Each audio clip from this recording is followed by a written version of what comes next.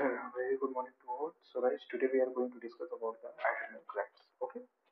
So what is the adrenal glands? So our body has one pair of adrenal glands, one at the anterior part of each kidney. Okay. The glands is composed of two types of tissues. The central located tissue is called adrenal medulla, and basically the outside is like the adrenal cortex.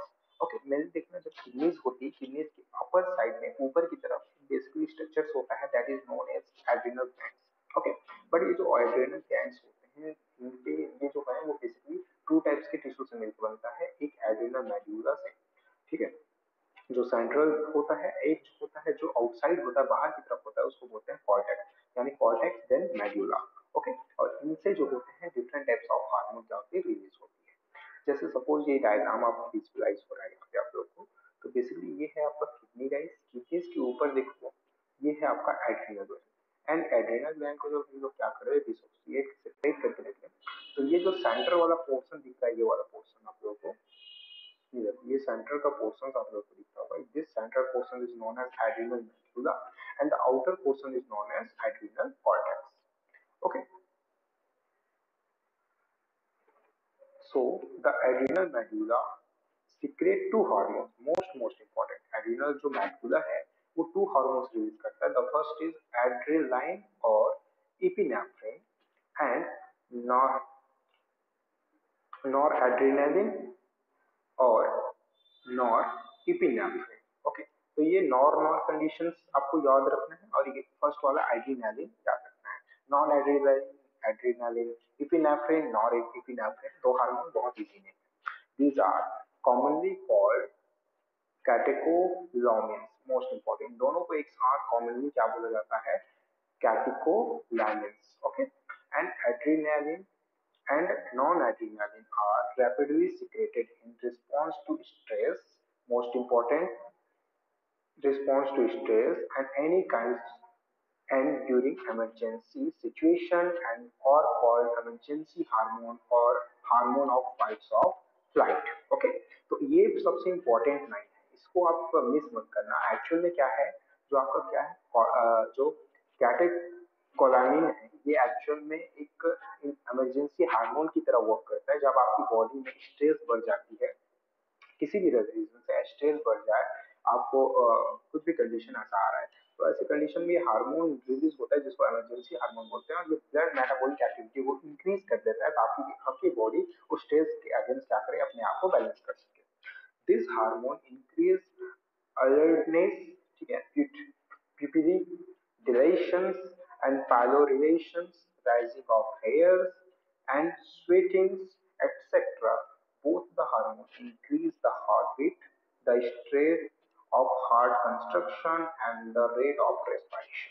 ये सारी जब activities एक साथ होती है तो body में जो ब्लड सर्कुलेशन है फास्ट हो जाता है बॉडी में मेटाबॉलिक एक्टिविटी का डिकम्पोजिशन फास्ट होता है ग्लूकोज डिकम्पोजिशन फास्ट होता है एंड बेसिकली आपका एटीपी प्रोडक्शन फास्ट रेट से इंक्रीज होता है और आपकी बॉडी को एनर्जी मिलता है ताकि आप उस स्ट्रेस के अगेंस्ट क्या कर सके अपने बॉडी को बैलेंस कर सके कॉर्टिकोलामिन्स also stimulate the breakdown of glycogen most important अगर बॉडी में ग्लूकोज की डिफिशियंसी है तो ये ग्लाइकोजन को भी क्या करता है ब्रेक डाउन करता है resulting in the increase concentration of glucose in blood फिर से कंडीशन क्या हो गया ब्लड लेवल पे आपका जो ब्लड है वहां पे ग्लूकोज की लेवल बढ़ गई okay in addition they also stimulate the breakdown of lipids and protein अगर सपोज कोलेस्ट्रॉल की लेवल कम है तो वो लिपिड्स और प्रोटीन्स को भी क्या कर देता है गाइस बेसिकली वो डिसोसिएट कर देता है ब्रेक डाउन कर देता है ओके तो ये फंक्शन है इसमें आपको बेसिकली ये याद रखना है कि ये क्या है आपका एक इमरजेंसी हार्मोन के फॉर्म में यूज होता है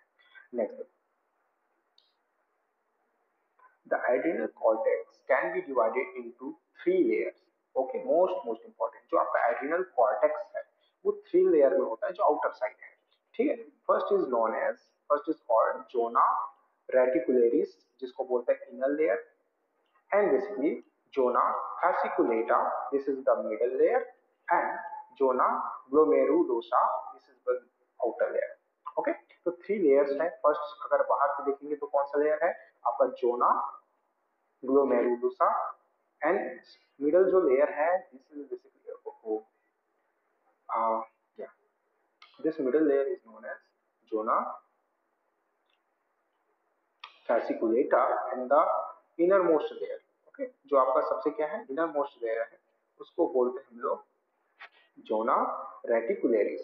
ओके, तो ये 3 लेयर्स होते हैं गाइस जिनके बेसिस पे हार्मोन सिक्रेट होता है. ओके, देखो, the adrenal cortex secrete many hormones commonly called corticoids. Most important, इनसे जो हार्मोन रिलीज होता है उनको बोलते हैं corticoids. Okay, the corticoids which are involved in carbohydrate metabolism, most important, are called glucocorticoids. ये क्या करते हैं, कार्बोहाइड्रेट मेटाबॉलिज्म में सबसे ज्यादा इंपॉर्टेंट रोल प्ले करता है. ठीक है, in our body cortisols in the main glucocorticoids, corticoids which regulate the balance of water and electrolyte in our body, called mineralocorticoids. यानी देखो कितने नेम्स हो गए, मिनरलोकॉर्टिकॉइड्स जो बॉडी में वाटर एंड आपके जो क्या है इलेक्ट्रोलाइट्स हैं की लेवल को बैलेंस करता है.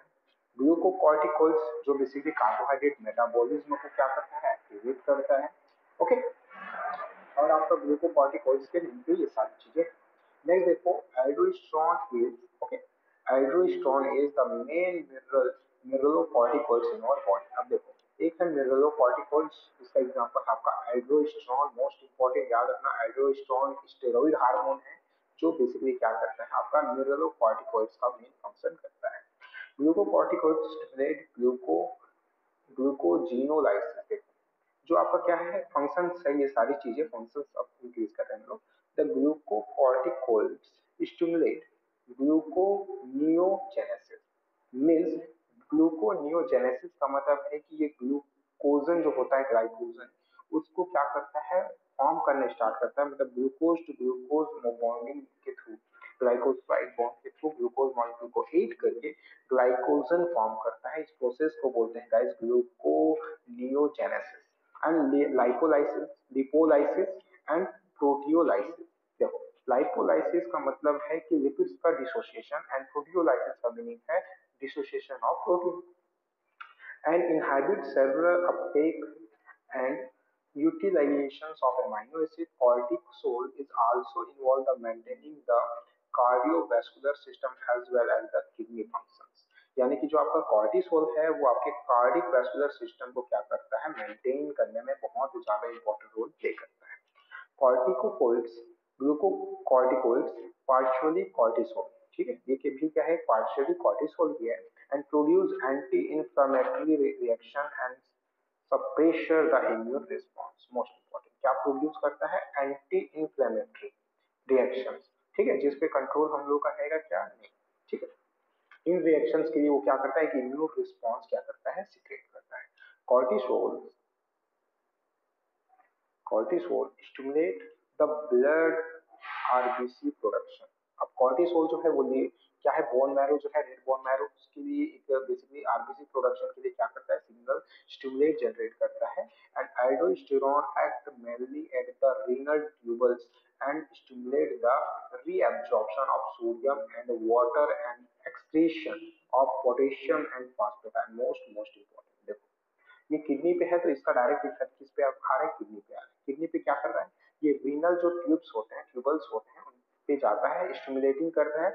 और जो एक्स्ट्रा जो पीसीटी पे, जो पीसीटी आप देख रहे हो, पीसीटी ट्यूब होता है किडनी में, तो पीसीटी पे जो एक्स्ट्रा क्या चला गया है आपका, वाटर चला गया है, सोडियम चला गया है, तो उसको फिर से जो आपका इफ्रेंट क्या है, इफ्रेंट जो आपका आर्टरी है, उसको रीअब्जॉर्प्शन के लिए क्या करता है, स्टिमुलेट करता है. Okay, and Aldosterone help in the maintenance of electrolyte, body fluid volume, osmotic pressure and blood pressure. ये जितने भी एक्टिविटीज हैं, ये सब एक्सट्रेशन जो होता है ना, ठीक है, स्ट्रेचेस जो होता है, स्ट्रेस, उसमें ये ज्यादा परफॉर्म करता है. उन सारी कंडीशन में इन सबको मेंटेन करना, बैलेंस करना इंपॉर्टेंट होता है. And small amount of adrenergic steroid are also secreted by the adrenal cortex. Okay, चलो, एक स्मॉल अमाउंट में क्या है, एड्रोजेनिक स्टेरॉइड भी क्या होता है, सीक्रेट होता है, जो इंपॉर्टेंट रोल प्ले करता है एक्सियल हेयर की ग्रोथ पे. ओके, एक्सियल हेयर के ग्रोथ पे. And pubic hair and facial hair during puberty. Most important, ये जो एस्ट्रोजेन आपका एड्रिनल है, ठीक है, ये आपका जो क्या है स्टेरॉइड है। स्टेरॉइड को मैंने लास्ट क्लास में ही बताया था कि ये जो होता है एक टाइप का क्या है गाइस सेकेंडरी सेक्सुअल कैरेक्टर को इनहेंस करने की हार्मोन है, जो बेसिकली क्या है एक अब ये तो है एड्रिनो कॉर्टेक्स में आ रहा है, तो बेसिकली ये जो है सेकेंडरी सेक्सुअल कैरेक्टर्स होते हैं उनको क्या करता है काफी ज्यादा इंक्रीज कर देता है। ओके, तो ये एक्टिविटीज होते हैं किसके, आप एड्रिनल ग्लैंड्स के। अब इसको एक एनिमेशन के थ्रू समझते हैं। And they are a pair of yellowish, flat, pyramid-like glands तो which lie ये over the आपका adrenal upper end gland of the देखो kidneys. पोजीशंस क्या है, ये They आपके look adrenal like gland a के cap on the cortex kidney. Areas हैं। Each ठीक है, gland has एड्रिनल an को जब outer डिसोसिएट yellow करते हैं तो ये adrenal आपका जो आउटर cortex, लेयर है this is an basically inner known as reddish adrenal brown cortex and the adrenal central medulla. Layer is central tissue is Adrenal called medulla adrenal medulla. secretes okay, two adrenal hormones medulla में to called types का hormones क्या adrenaline होते हैं secret होते or हैं। The first is the basically epinephrine adrenaline, and अब adrenaline और epinephrine, and second is the non-adrenaline basically non or adrenaline और non non-epinephrine. Epinephrine.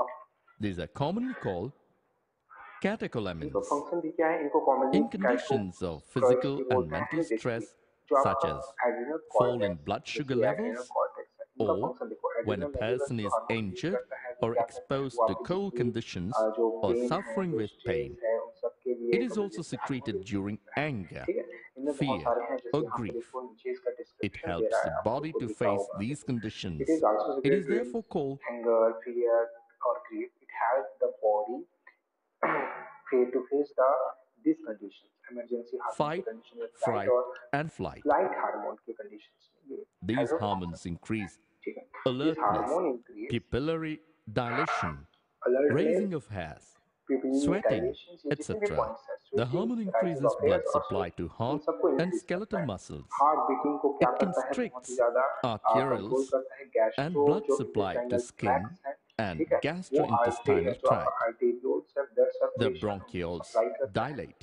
Bronchi dialysis There में is हेल्प करता increased है, rate आपका of breathing breathing, rate increase करता है। ठीक oxygenation, है, and oxygenation heartbeat and heart to beat जो meet होता any है emergency. इमरजेंसी के टाइम उनको क्या करता है Catecholamines काफी ज्यादा stimulate कंट्रोल the करता है। breakdown तो of ये सारी glycogen, एक्टिविटीज कौन परफॉर्म कर resulting रहा है in आपका adrenal increased concentration of glucose in gland. blood.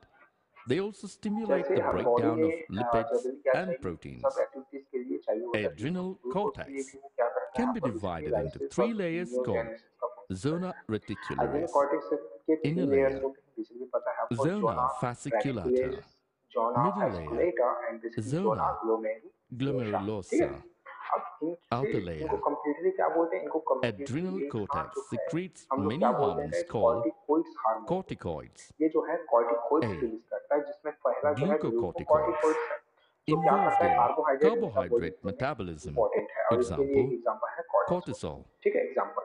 B. वैसे अगर नेक्स्ट में डिस्कस करें तो है Mineralocorticoids. ग्लूकोकॉर्टिकोइड्स, जिसमें बेसिकली क्या है, ये बॉडी में Corticoids, which कॉर्टिकोइड जो है regulate वो the balance of electrolyte and water water को बैलेंस and करता है, जैसे कि आपका electrolytes in our aldosterone. body. Okay, तो ये Example, शॉर्ट में है, बहुत इजी आपको aldosterone. लर्न हो जाएगा। नेक्स्ट जो एक्टिविटीज में Glucocorticoids देखोगे तो इसमें stimulate है ग्लूकोकॉर्टिकोइड gluconeogenesis, स्टिमुलेट, जो क्या है आपका lipolysis, and ग्लूकोजिनोजेनेसिस है, लाइपोलाइसिस है, proteolysis and प्रोटियोलाइसिस है, inhibit इन सब cellular के लिए uptake इनहिबिटर का फंक्शन and करता है utilization of और amino अमीनो एसिड को acids. यूटिलाइज करने में सेलुलर Cortisol जो सेल्स is हैं उनको also हेल्प करता involved है। in maintaining the cardiovascular system and kidney ये जो है functions. बेसिकली क्या है आपका It also कार्डिक जो produces कार्डियल जो anti-inflammatory स्टिमुलेटर है, reactions कार्डियो and जो muscular suppresses the systems immune है, किडनी फंक्शन response. उनमें हेल्प करता है। ये सारी Cortisol एक्टिविटीज है, stimulates वही RBC है, सेम है production. कंडीशन, बस आपको ये क्लियर Aldosterone होना चाहिए। acts at renal tubules